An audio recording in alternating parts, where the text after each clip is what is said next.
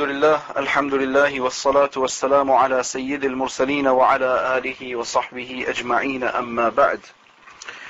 باب في آداب الاستيقاظ من النوم. باب في آداب الاستيقاظ من النوم. فإذا فرغت من الاستنجاء فلا تترك السواك فإنه مطهرة للفم ومرضاة للرب ومسخطة للشيطان. Actually, we're beginning today inshallah from the chapter on the ta'at, which we read the introduction to yesterday, and today we continue from the chapter on waking up from sleep, and Imam Ghazali is going to take us step by step from when a person wakes up. He says, فَإِذَا اسْتَيْقَظْتَ مِنَ النَّوْمِ فَاجْتَهِدْ أَن تَسْتَيْقِظَ قَبْلَ طُلُوعِ الْفَجْرِ وَلْيَكُنْ أَوَّلَ مَا يَجْرِي عَلَى قَلْبِكَ وَلِسَانِكَ ذِكْرُ اللَّهِ تَعَالَى فَقُلْ عِنْدَ ذَلِكَ.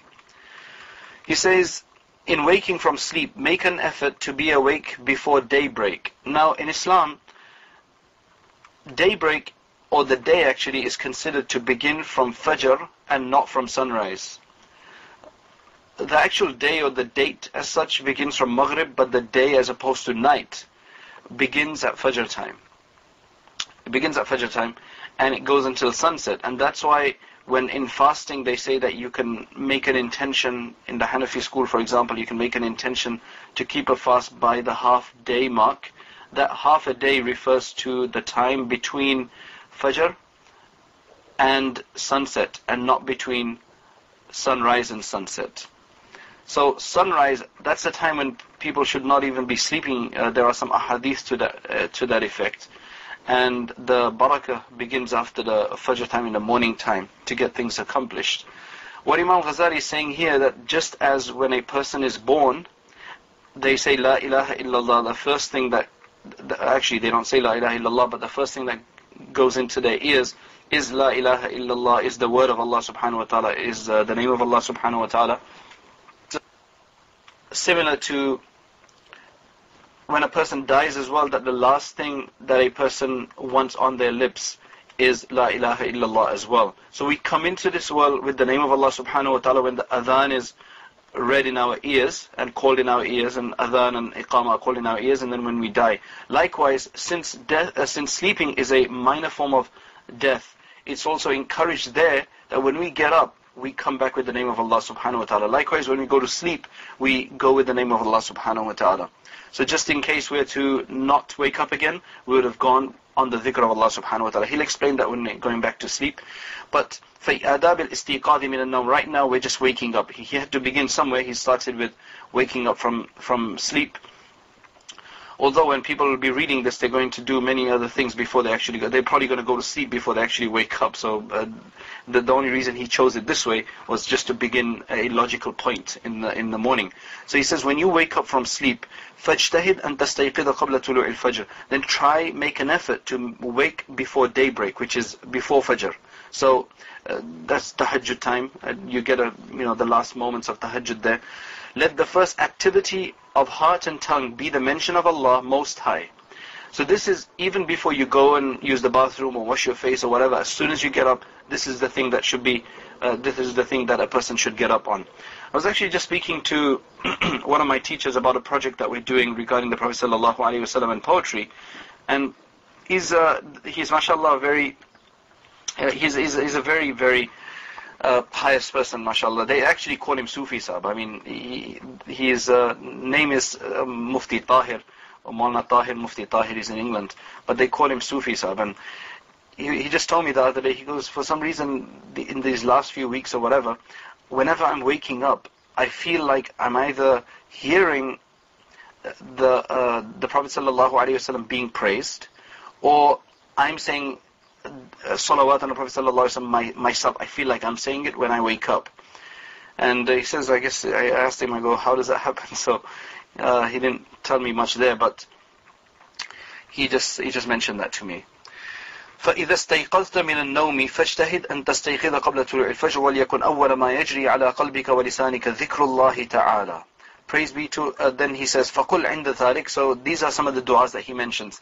Now one thing to remember here is that these du'as are not necessarily all directly from the ahadith.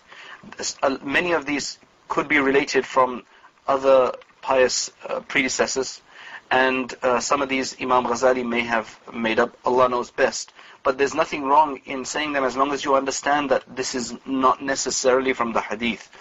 Things only become a bid'ah when you do them as part of the deen and think that they're part of the deen.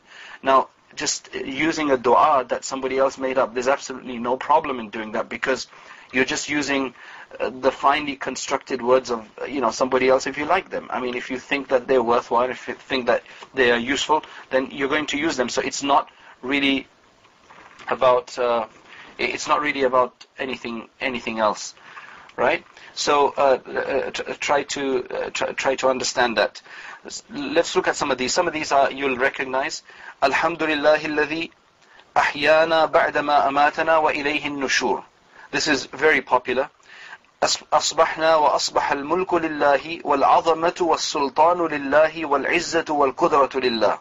So first, you're praising Allah subhanahu wa ta'ala when you get up by saying that He's the one who gave us life after death, and to Him is the return and the gathering. We awake, and the entire universe awakes in a state that Allah subhanahu wa ta'ala holds the key to everything. Allah subhanahu wa ta'ala holds the glory. Allah subhanahu wa ta'ala has all the might. So immediately you're praising Allah, showing Him His greatness, and you're declaring His majesty from the beginning. So you're saying that praise be to Allah who has made us alive after making us death. To Him are we raised up again. In the disposition of surrender to Allah have we come to this day, and in the word of sincerity. Actually, that's a different dua. There's different versions of this book in which there's different du'as, a few different du'as mentioned. But basically, let me just read a few of them and then I'll translate. In this one, I already translate, أصبحنا وأصبح الملك لله والعظمة والسلطان لله والعزة والقدرة لله. أصبحنا على فطرة الإسلام وعلى كلمة الإخلاص وعلى دين نبينا محمد صلى الله عليه وسلم وعلى ملة أبينا إبراهيم حنيفا مسلما وما كان من المشركين. أصبحنا على فطرة الإسلام. In the disposition of surrender to Islam, to God, Islam, have we come up to this day. أصبحنا على فطرة الإسلام وعلى كلمة الإخلاص, and in the word of sincerity. وعلى دين نبينا محمد صلى الله عليه وسلم, in the religion of our Prophet Muhammad صلى الله عليه وسلم, and وعلى ملة أبينا إبراهيم حنيفا مسلما وما كان من المشركين, and in the community of our father Abraham, a monotheist, a Hanif. This Hanifa Muslima, this word Hanif, what it means, what Hanifa Muslima means is, Hanif means to come away from all other types of deities, all other types of objects of worship, and remain purely for Allah subhanahu wa ta'ala, completely khalis for Allah subhanahu wa ta'ala. And that's what Ibrahim alayhi salam did, as Allah subhanahu wa ta'ala mentions in the Quran, where he looked at the sun, he looked at the moon, he looked at the different things of that nature, and then eventually he said that my Allah subhanahu wa ta'ala can only be the one great one who never disappears.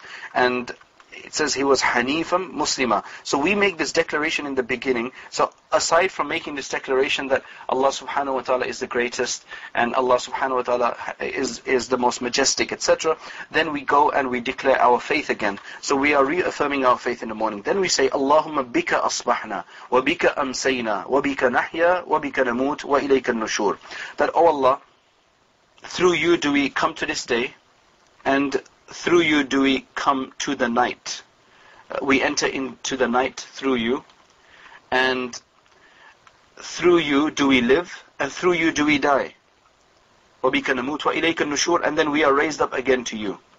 اللهم إنا نسألك أن تبعثنا في هذا اليوم إلى كل خير ونعوذ بك أن نجترح فيه سوءا أو نجره إلى مسلم أو يجره أحد إلينا.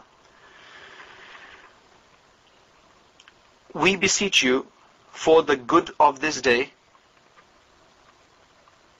So, O Allah, may you bring us up on this day to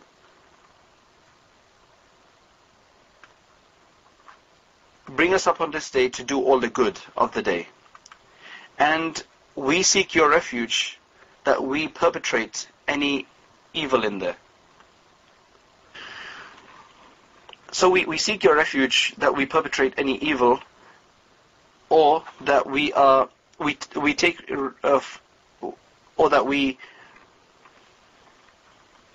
convey any evil to any Muslim, or anybody comes to us with any kind of evil, or pulls any evil towards us. Yeah, I'm doing this translation myself because this book doesn't necessarily have this portion translated, or does the translation actually very generally. نسألك خير هذا اليوم خير ما فيها ونعوذ بك من شره وشر ما فيها. And we beseech you for the good of this day and of what is in it. We take refuge with you from the evil of this day and of what is in it. So now we're seeking protection from the coming day. And then he says, فَإِذَا لَبِسْتَ ثِيَابَكَ فَانْوِ بِهِ امْتِثَالَ أَمْرِ اللَّهِ تَعَالَى فِي سَتْرِ عَوْرَتِكَ وَاحْذَرْ أَنْ يَكُونَ قَصْدُكَ مِنْ لِبَاسِكَ مُرَاءَةَ الْخَلْقِ.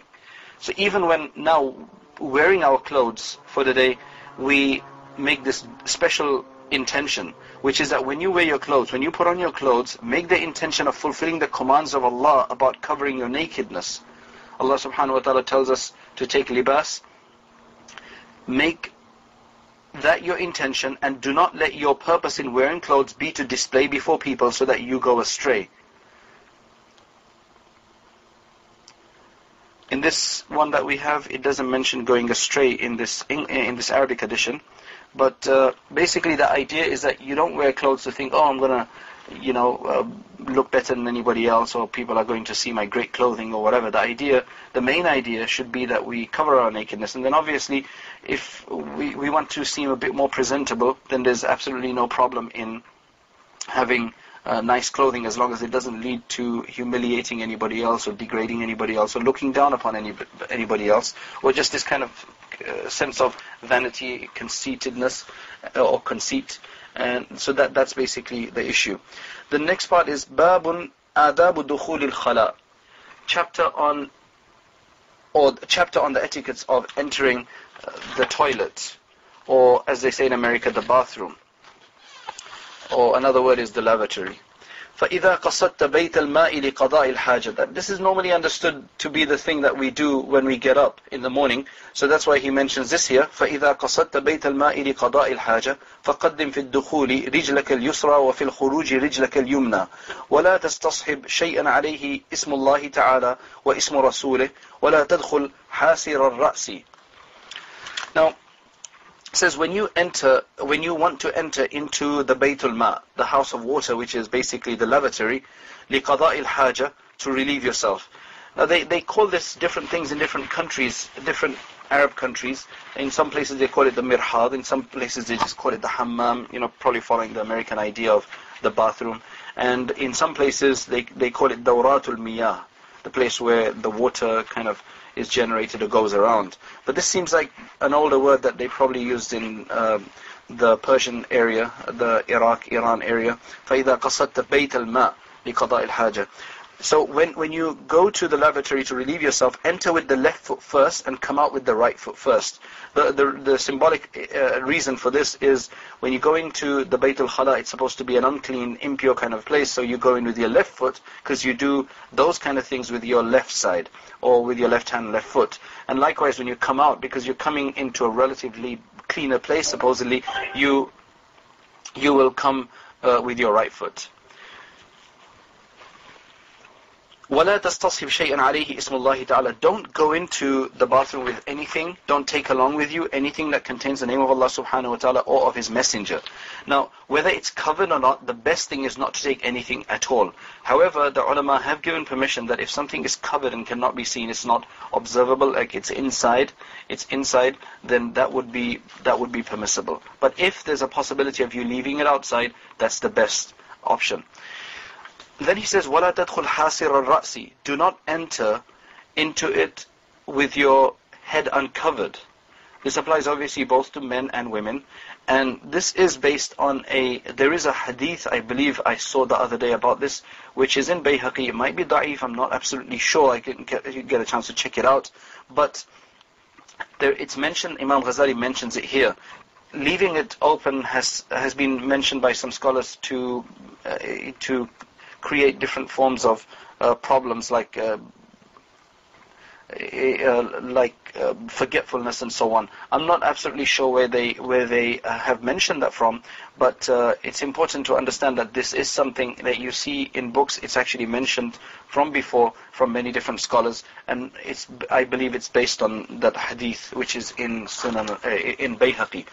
And Bayhaqi relates that hadith. وَقُلْ عِنْدَ الدُّخُولِ بِسْمِ اللَّهِ أَعُوذُ بِاللَّهِ مِنَ الرِّجْسِ النَّجِسِ الْخَبِيثِ الْمُخْبِثِ الشَّيْطَانِ الرَّجِيمِ. As you enter, say, I take refuge. I take refuge with Allah from filth and defilement.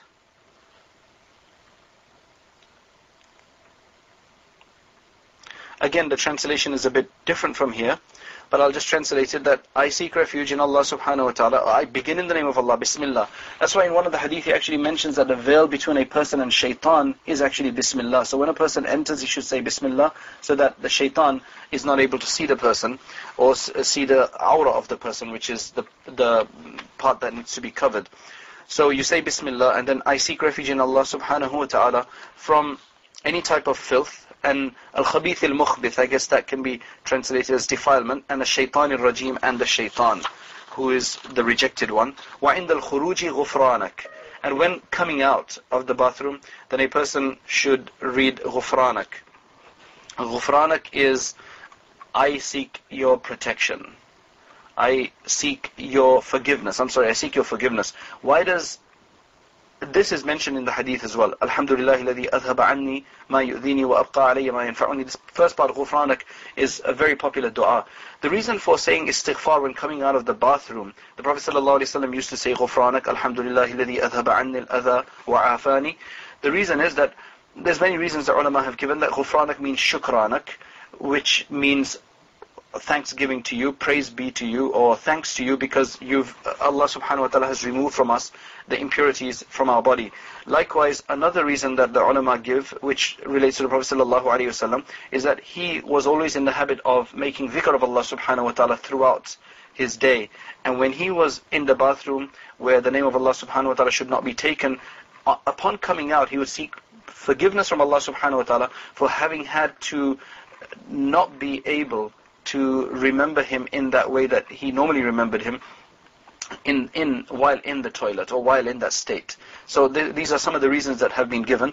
And praise be to Allah subhanahu wa ta'ala, who has removed from me that which harms me, and He's left with me that which benefits me. وَيَنْبَغِي أَن تُعِدَّ النَّبْلَ قَبْلَ قَضَاءِ الْحَاجَةِ وَأَلَّا تَسْتَنْجِيَ بِالْمَاءِ فِي مَوْضِعِ قَضَاءِ الْحَاجَةِ وَأَن تَسْتَبْرِئَ مِنَ الْبَوْلِ بِالتَّنَحْنُهِ وَالنَّتْرِ ثَلَاثًا وَبِإِمْرَارِ الْيَدِ عَلَى أَسْفَلِ الْقَضِيبِ. Then he says you must make ready the material for cleaning before leaving yourself. So to get your water and your tissue paper, whatever else that you need, get that all together. And then do not, here he says, do not make istinja with water. Istinja means, okay, there's two words here. One is called istibra, one is called istinja. Istinja is the cleansing after relieving oneself. The word istibra means to make sure that you are completely, you don't have any drops left, and you've made sure that you've completely emptied yourself or cleared yourself. And there's ways he's going to mention to do that. But istinja means to clean yourself afterwards. So he's saying that don't do istinja using water in the same place that you removed, you defecated or urinated. I think the reason he says that is maybe in those days they had, the kind of makeshift places that were not necessarily built with flushes and, with this whole system where you can flush everything down. So it's to make sure that the filth doesn't get on you, so kind of move aside to another cleaner area. Obviously, in our case, our bathrooms or toilets are made in a kind of a more formal way where all of these things are taken into consideration, so that there's going to be nothing wrong with that. And then وَأَن تَسْتَبْرِئَ مِنَ الْبَوْلِ بِالتَّنَحْنُهِ وَالنَّتْرِ. Try to do istibra, which is to try to relieve yourself completely by two things, by tanahnu and by natr. That means maybe swallow a few times to try to get things out, cough a few times, and also try to, he says, when you pass urinate, you must press it out and sprinkle it 3 times, placing the left hand under the member. That's for men. He's mentioning here the different ways of relieving yourself to the last drop, because you don't want to get up, put your clothes on, and then after that you find that there's some drops in there. And some scholars used to be very particular about this. In fact, it's related about some scholars that they would actually have a completely separate set of clothing to just use to go into the bathroom with. When they would come out, they would change that after obviously having washed themselves and relieving themselves properly, and then they would put on their other clothing to go and pray with. So we unfortunately may not have the time and the resources to do that all the time when you're at work or school or whatever, but the idea here is to make sure that it is done as best as possible so that nothing remains, and try not to do it in a hurry. Try to have some time that you make sure that you wash yourself clearly and properly. وإن كنت في الصحراء فابعد عن أعين الناظرين واستتر بشيء إن وجدته ولا تكشف عورتك قبل الانتهاء إلى موضع الجلوس ولا تستقبل الشمس ولا القمر ولا تستدبرهما ولا تستقبل القبلة ولا تستدبرها ولا تجلس في متحدث الناس أو في ظلهم ولا تبل في الماء الراكد ولا تحت الشجرة المثمرة ولا في الجحر. So these are all of the other adab regarding using the bathroom. He says, if you are in the desert, or if you're in an empty space where there's no cubicle to, for privacy, go away from the eyes of the observers and keep behind some object if there is one. We may never have to do that, but sometimes if you're camping, you may have to do that, or sometimes if you go to another country. I remember one person traveling in Pakistan, they stopped at some so-called service station on the way, and he said, where's the bathroom? So they showed him a bunch of these little jugs, these water jugs, water containers, these lotas as they call them. And he said, where's the bathroom? He goes, take one of these and go out into the field and find, yourself a place. So he said, I went and nearly missed my bus. So a lot of us, not used to this kind of stuff, but it's good to know about it if you're ever exposed to that. Then he says, do not expose yourself before you reach the place where you are to sit. So be very careful about that. Do not face in the direction of prayer. Don't neither face towards the Qibla, and neither your back should be towards the Qibla. Do not pass water in a place where people meet, nor in still water, nor under a tree with fruit, nor in a cave. Because all of these places are where people may go and benefit and sit down, like trees where there's fruit trees. The fruit may fall underground fruits may fall underground. So things of that nature. Likewise, in a cave, somebody might want to rest in there. Avoid hard ground and the windward direction so that you are not splashed. For the Prophet ﷺ said, all the punishment of the grave is from it. So if you're ever in this situation, try to find a way to do it where it's not like that. In sitting, rest upon your left foot. And do not urinate standing, save in case of necessity. Inshallah, we'll have to carry that on tomorrow because our time is up. And we'll leave the rest of the time for questions if there are any. Can you repeat the reason behind covering the head? I heard was silence. All I heard was silence after that. The reason for covering the head, one is the hadith of the Prophet ﷺ. The second reason that they give here in this edition, the editor, he gives this reason. He says that one thing is, leaving it uncovered, it creates a fear of the jinn. It incites a fear of the jinn. It also engenders forgetfulness. And it's also part of keeping yourself so that when you go into the bathroom, you're more covered up. So whatever is in there does not, you're covered up in there, so that you're not in kind of direct contact with that place. So it's more about covering up in a place of filth. I think that's another reason that they give here. And then, he mentions that it's actually a sunnah, and I think that's based on the hadith of the Prophet ﷺ. So I think it's a sunnah, so if you can, you try to do that. And obviously if you're in a place, it's not such that you'll actually, if you don't have a hat on, that you should put your hat on and then you stop at a service station that you'll have to put your hat on. You can, I mean, to do that.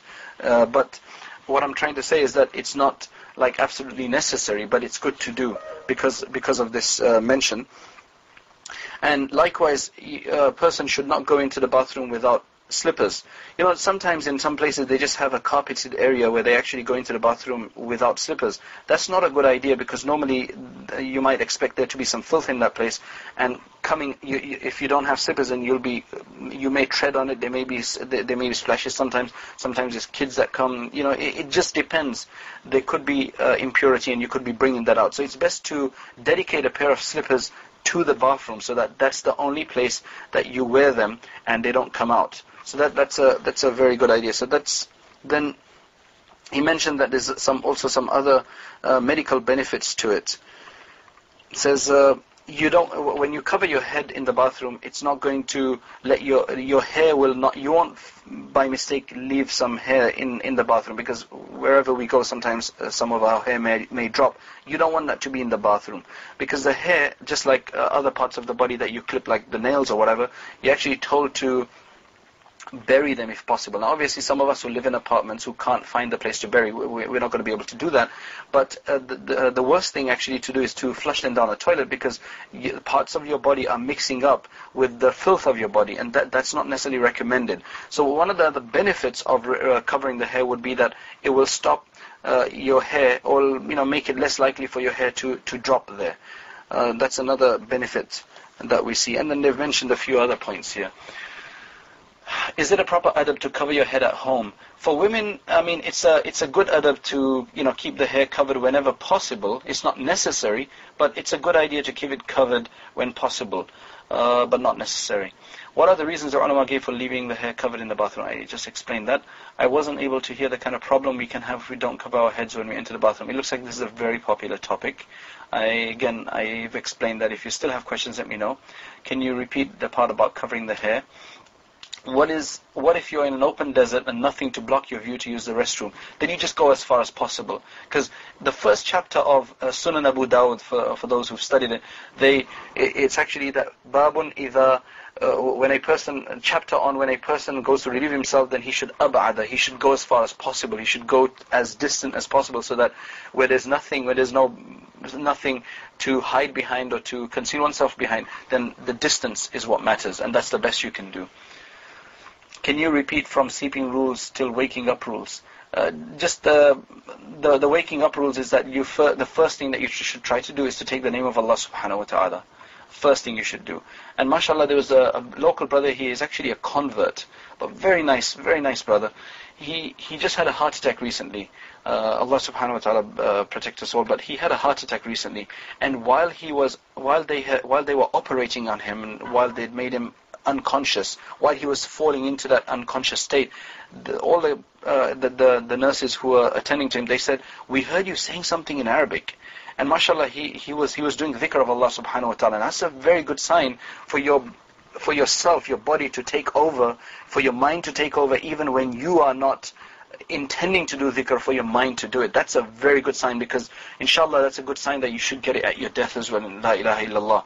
That's why it says regarding, for example, Sheikh Zakaria as well, that he was so used to saying Allah all the time, that even when he was in this unconscious state or sleeping or whatever, you could sometimes just hear, Allahu, Allahu, Allahu, or that kind of a sound coming from him. So the only way a person can do that is if they accustom themselves to doing dhikr all the time. I was told it makes you lose your memory, scientific reason. That's possible. That's another reason that he's given here, nisyan, that forgetfulness, which is basically a loss of memory in that sense. If there is no visible najasa in the washroom, can one recite dhikrs during wudu? The washroom, if it's a very large place where you've got a toilet on one end, and on the other side you've got the wash basin, the sink, then it would be okay as long as, it's a kind of considered to be a separate area. But if it's like right next to each other, then I would be more careful. I would, try to find another place. And that's unfortunate. You should try to make another place. If there's a door in between, then there's absolutely no problem. If it's another room, there's no problem. Is throwing away hair bad adab? Is that considered having it? Is that considered having it buried? Now, buried is the best way to do it. Buried, but sometimes we just cannot do that. So then, your next option is to just throw it, wrap it up, and then throw it. Is it true that the angels of mercy won't enter if the woman's hair is uncovered? Thus, it's best for her to cover her hair at home. I am not absolutely sure about that. I've heard that a few times just from people, and I know that they say this in certain, families and homes or whatever, but I'm not absolutely sure about that. I don't think so, because really, it's not part of the aura of the woman as long as she's not exposing it in front of people that she's not supposed to expose it to. But I'll try to look into it and see if there's any basis for that. Is it true that you don't cover your hair, that the angels leave the room? Again, that was a similar question. I was told that if you close the top of the toilet, then you can say dhikrs. You see, the idea is not just the toilet, although that is one point, that's a good point, but if you're still within that area, there may be, stuff may have fallen. You could clean it up, I guess, and then it would be considered very clean and pure, but it's just still not a good adab to say it in that state. Just be a bit this way onto the other side. Try to be a slight distance away. That would be the best thing to do. Do we have to cover our hair in front of mahrams like father, brother, and mother and brother, as I do cover my face, i.e. parda, in front of non-mahrams? You don't have to cover your face your hair in front of your mahrams, but it's still a good idea to do that. Just because it's permissible not to, it doesn't mean that you completely open up either. For example, in certain cultures, just to give you a quick example, when a woman is nursing her baby, in many cultures like I know the Indian culture and the Pakistani culture, they will still try to cover up even at that time, even though they're just in front of women, right? If they're in front of women, even then they'll still try to cover up. They won't just expose themselves. But in certain countries, my wife noticed that just because it's permissible, you'll see that they'll be very casual about it and they'll just completely open up. So the idea is that the part that needs to be covered doesn't mean that the idea that the part that does not need to be covered doesn't mean that it has to be exposed. Imam Hassan, Sayyidina Hassan radiyallahu anhu, the grandson of the Prophet sallallahu alaihi wasallam, one of his statements is for a mahram person that do not even look at the hair of your own mahram women.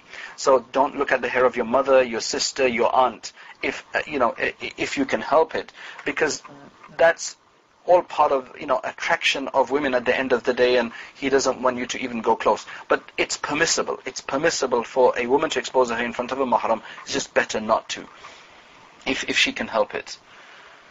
And is the toilet is right by the sink? Can we recite the du'as in our mind? Yes, you can recite the du'as in your mind. You can think about it in your mind, but you can't utter them. You can't make a statement. You can't articulate them through your tongue. Is it allowed to shake hands with mahrams other than father and brother, or all people, grandfather types? It's permissible to shake hands with a mahram as long as there's no fitna possibility, as long as you don't think there can be any fitna. If there is somebody who's not that close and who you don't know, but they are mahram, it's better not to shake hands. But there's a permission here, but it's not necessarily that it has to be taken unless you need to take it, or if you don't foresee any problem at all. If the toilet is right by the sink, can we make wudu, or do we have to make wudu in the kitchen? You can make wudu there because you expect the place to be kind of clean. It's makruh to make wudu in an impure place so that you don't want to get soiled again. But it's better if it's somewhere else. That's the point. Thanks, but no thanks. What is that? If we simply throw our hair away, won't it be buried in the junkyard? It depends. Sometimes they recycle this stuff, sometimes they bury it. They do different things to it. Plus, that's a possibility. They may do that. They may bury it. It just depends. It's just we are told to do it ourselves. Plus, the best thing is to bury it yourself, because if you put it into the trash or into the dustbin as such, they might do different things with it. Plus, it's going to mix with a lot of other stuff. it's going to mix with a lot of other filth that has come through, all the other junk that has come through. So it just depends on, how you feel about that.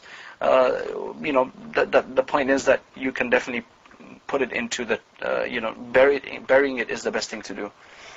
Is there any dua that we can pray before throwing away our hair and nails to ensure no harm comes to us through them? No, I think the dua that we should generally do is just our protection duas to ourselves, which is, like Bismillahi alladhi la yadurru ma'a ismihi shay'un fil ardi wala fis sama'i wa huwa as-sami'ul 'alim. A'udhu bi kalimatillahi tammati min sharri ma khalaq. The last, Qul huwa Allahu ahad, Qul a'udhu bi rabbil falaq, Qul a'udhu bi rabbin nas, the Mu'awwidhatayn, Surah Al-Fatiha. These are general duas that you should do all the time, because we don't know where harm can come to us from, right? Whether it's through our hair or whatever it is, it doesn't really matter. It's not to become paranoid about our hair. The point is that we should make this dua all the time so that, we remain protected all the time. I was told that if najas is flushed away in the bathroom, then that room isn't considered as a place of najas, so one can say the wudu du'as aloud. That some scholars may say that. That's absolutely fine if they say that, because I can understand the logic that if you completely clean the bathroom and it's completely washed and sanitized, and then all the floor and everything is mopped properly and everything, it's not necessarily dirty. But the thing is that that's the place that is normally used to relieve oneself. So it's not just about the filth being there, it's also about the place where you normally relieve yourself, where there may be, some kind of najasa around, because a person does not necessarily mop up and do completely sanitize the toilet and bring out the disinfectants and so on, and clean up every time they have a bath, or every time that they have they relieve themselves. So it's important to understand that there's not just the reason of there being filth there, but also the reason that that's a place where normally filth is, or that's where a person normally relieves themselves. So there's reasons for that. That's why if you can be slightly away, if there's a sink which is maybe a few feet away, in that place it'll be a better idea, as opposed to right by the toilet. So when you do enter into the toilet, the dua that you read for the toilet should actually be said outside if possible, or in the area that's not by the toilet. Otherwise, just say it in your mind.